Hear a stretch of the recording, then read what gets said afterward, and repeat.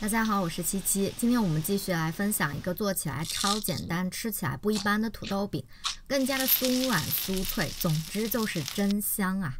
反正土豆加油在我这儿就是 YYDS， 你们说呢？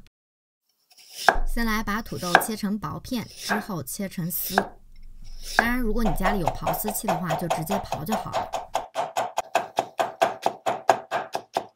再准备一点胡萝卜，也切成丝。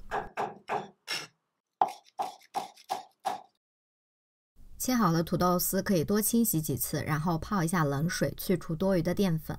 这里还是需要加一些面粉，一是为了方便定型，二是更加的酥脆。拌匀就可以了，不要过度搅拌，否则也会出水。调成这种比较浓稠的面糊状就可以了，一定要在煎制之前再来调，否则的话它也会出水的。